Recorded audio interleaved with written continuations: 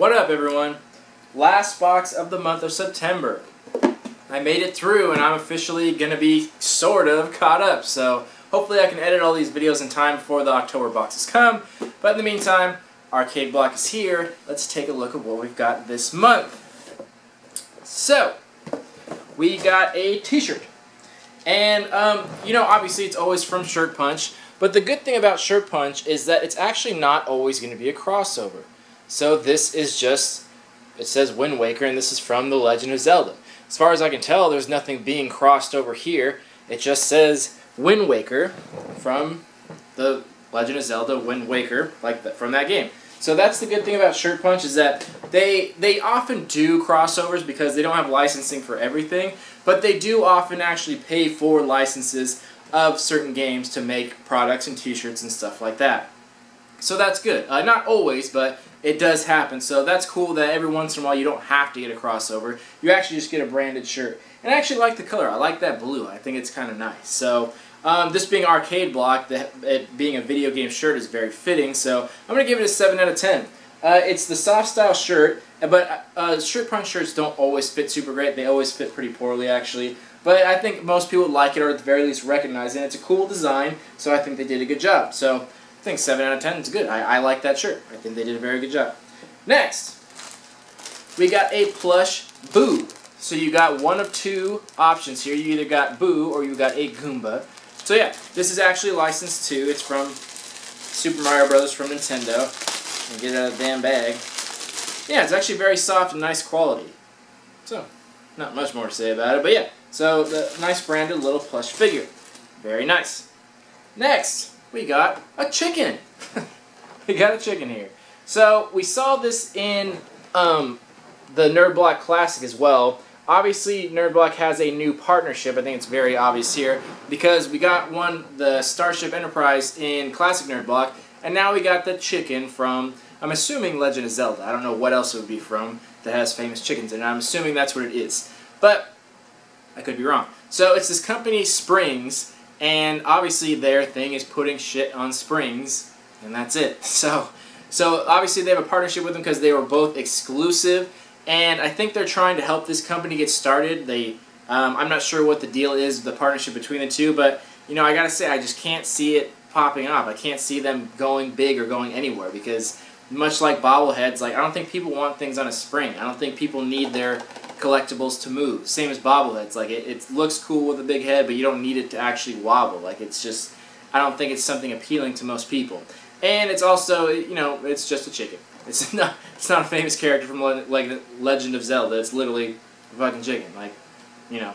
So, I don't know how well this partnership's going to go. I don't see this being very popular. I don't see this style being very popular. I don't see this company taking off pretty much anywhere. That's just my personal opinion. I could be totally wrong. But so I'm still glad they're making new partnerships and branching out, but I don't think this is their best choice of companies to partner with. But either way, you got a chicken on a spring. Do what you want with it. Spring chicken. Now, next, we actually got a vinyl album. This is from a band called Galak-z. So I love vinyl. I like the concept of vinyl, and I know vinyl's very collectible. But the only unfortunate thing about this is that most people don't have record players. I don't even think I have one. I'm going to try and find one so I can at least listen to it, so I can give an opinion by the time I do the monthly review, hopefully. But I don't know if I can even find one to, like, try it out. They're just not that common. So many people don't have them. I know a lot of people do have them, but I don't think the average person has one. So I still like vinyl. It's cool, and it looks cool to display. If you ever want to put it up, it always looks nice on a wall. But as far as like playing the music, it's a little bit more difficult. But you know, it's still a cool item. Then we got a keychain, and this is actually exclusive. So it's like the Legend of Zelda shield. It's like a nice little metal keychain. It comes in a very nice little package too. I thought that was cool. A lot of times keychains are just kind of tossed in there with like a little piece of paper attached to it. But it actually has a nice packaging, so I appreciate that. And it's exclusive. I don't think it's going to be like super valuable or anything like that, even though it's exclusive. But it is very nice. It's actually made of metal, and it's a very nice keychain. I actually really like that. So I think they did a good job on that. Then, the last item, which I was actually very pleased about. We got an art print which, you know, we see in it from the Nerd Block Company, but it's actually on canvas. So this is really cool. And they actually put it in plastic wrap, which means they're like taking care of it. The only bad news is they put it on the bottom with everything stacked on top, so the canvas got stretched out. I don't know if you can tell, but there's actually like a ripple effect going on there. That's when you put pressure on the canvas, it stretches out much like a t-shirt does, and then it never snaps back, so you have that ripple effect. So I'm bummed that they put it on the bottom, but I don't know if they had much choice in the matter, so I think they need to put something over it so that doesn't happen again. But at least they put it in shrink wrap, and they actually put cardboard on the corners to keep it protected, which is very nice. It's what you should do with the canvas. So mine arrived with a pretty fair scratch on it because of things jumbling around, but no big deal. But this is actually very nice. I'm very happy that they did this because this is really cool. Now, the boxes started out with putting like shitty posters in there, the like crappy like printer paper posters that got damaged, and then they kind of evolved into what Nerd Block's been doing recently to like putting cardstock paper in there where it's the size of the block, where it's like a card. And now they've actually, I've seen Horror Block do this, and I'm glad they're doing it in the other ones, putting it on canvas. Now, this isn't by any like specific like famous artist or anything like that, and there's it's not signed or numbered or anything, but that doesn't matter because this really ups the value and ups the quality. Having anything printed on canvas just gives it a totally different look and feel. It just makes it look very professional.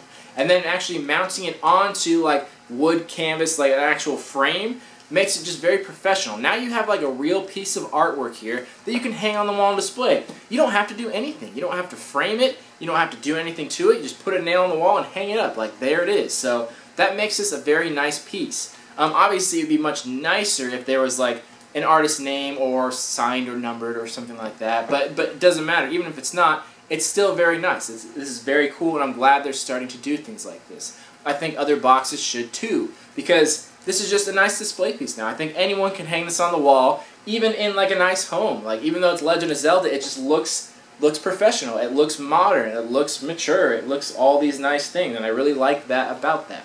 So, as I mentioned before, I hope that the Nerd Block Company ventures out like Comic-Con box has been doing, where they put like a few lucky people get like a signed one or something like that.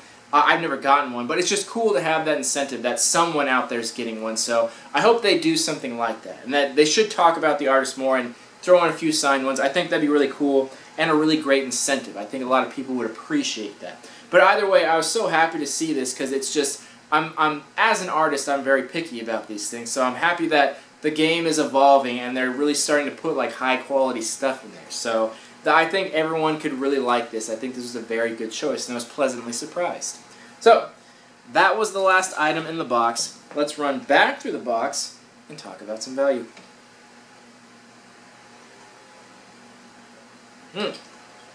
Alright, the shirt. Like I said, 7 out of 10. Good stuff. And that will get the standard $12 to $15 value. No big deal. Then, the Boo. This is actually pretty common and pretty cheap. You can find this at like I think Target sells this in Walmart and stuff. So this is actually only goes like $6 to $8. Plus figures of this size will go usually around 10, but this one's a little bit cheaper. It's just pretty common. So $6 to $8 on that. The chicken. So I did a whole spiel and speech about this on the Nerd Block Classic. I won't do it again, but if you are interested, you can go back and watch that video. But I was basically saying that it is exclusive, but exclusive only matters if it's something rare or sought after. If it's a good franchise, or it's a good character, or a cool item, or something like that. This company, Springs, is not well enough known to increase the value. This fucking chicken isn't a good enough character, well enough known to increase the value. And the style of a chicken on a spring is not going to increase the value. So it is exclusive, but this is one of the rare and unfortunate cases where it doesn't give a lot of value to it. This is pretty much valued as just a random plastic figure because, for the reasons I said, it's not well known, there's nothing attached to it, and it just doesn't look, I don't think people really like the whole spring thing. I don't think that adds any value to it. So the value on this is only going to be like $8. And like I said with the last one, if it was literally like anything else that was exclusive, like it would increase the value or more collectible. They could have picked a better character, they could have done a better sculpt. It's just very basic. Nothing against this company, Springs. I'm sure they're trying hard to get their name out there, but I just don't see it happening. I don't see this being a thing. I don't see this being a popular thing. Sorry to say that. I hope I don't disappoint anyone from that company watching, but I just don't see it happening. So I'm glad NerdBlock has made some new partnerships, but I'm not super excited to see like the future of this in NerdBlock. But so this is only going to get about $8. There we go. Then the keychain. This is exclusive as well, but this is actually pretty nice quality. A keychain similar to this would go about $6. This is exclusive, but similar to the other item, it's not going to go up a lot in value. This is exclusive, but there's so many replicas out there. There's so many keychains that look almost exactly like this. This may be exclusive, but it's such a common shape and a common keychain that the word exclusive doesn't really add much to it. It's good that they went through the trouble to make it specifically for this box, but it's such a common thing, it really doesn't increase in value pretty much at all. So this is going to get a range of about $6 to $8. If they pick something less common, I think they should always do. If you're making something exclusive, you don't want to pick something common because who cares if it's exclusive? You can get something identical to it for a cheaper price. That doesn't really make it exclusive. The exclusivity is supposed to be individual. It's supposed to be on its own, like something unique. Otherwise, it doesn't matter if it's exclusive. So that's the case with this. I've seen a million keychains very similar to this sell for about $6. So 6 to 8, I think, is fair on that. Then the vinyl. For a smaller vinyl like this, these run around $10, like $10 or $12. So value is going to be 10 or 12 for a smaller vinyl of this size. And also, it's obviously, I don't think it's from a popular artist. I've never heard of them. I'm sure they're good. I hope I can listen to it, but 10 or 12, I think, is just pretty standard.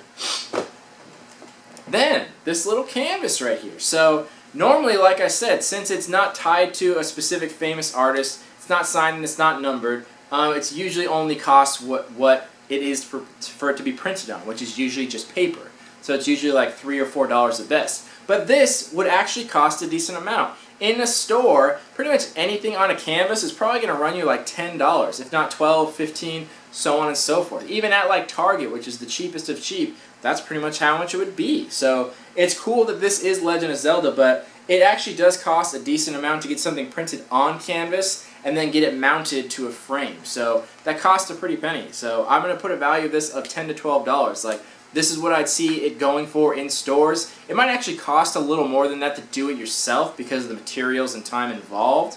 But in a store, I'd see it going for right around that. But again, I'm very happy with this. I'm really happy that they've done something like this. I hope they do more like this. But like I said, I hope they put something over just a piece of cardboard or something to keep any pressure from stretching out the canvas, because it just looks bad when it's all wavy and wrinkly on there. So hopefully no one's arrived too damaged. My plastic was torn to shit, but no biggie there. But yeah, I can't tell you how pleased I am to see something different and a different way of putting just the classic poster in there. So I say very good choice on that.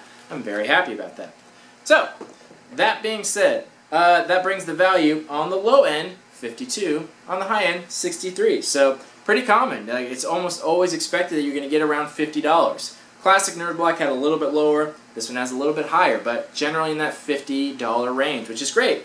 Almost double on a $30 box. It's very well done. You had a lot of variety. You had some exclusives. They weren't great exclusives, but, you know, sometimes it's the thought that counts. They did go through the trouble to make something for this box, so that's still cool. So I'm going to give this box a 7 out of 10. 7.5 out of 10. I was looking at the wrong score. 7.5 out of 10, which is really great. I think it's a good box. I think pretty much everyone would enjoy it. You'd obviously have to be interested in video games to get this box, but great value, good variety, nice t-shirt, got some exclusives. Why not? Like, nothing in here completely blew my mind. I was really happy about the canvas, but everything in here was good, not amazing though. So 7.5 is right at that score where it's definitely great, definitely worth it, but not spectacular. But I don't think anyone would have been disappointed with this box, as they usually aren't with this company. And good news, like I said, with the classic NerdBlock, I'm going to be trying out different boxes from this company. They didn't specifically interest me before, but they just do such a good job. I figured out why not try out some of the other boxes, just to see. I think it's just, and I think it's time for some variety. I've been doing the same ones for so many months because I haven't had time to research anything, but I've actually taken some time and I'm going to try out some new stuff. So I hope that pleases some people that have been asking for those boxes for like a year now. So yeah, this has been Arcade Block. Shirt was 7 out of 10, box 7.5 out of 10.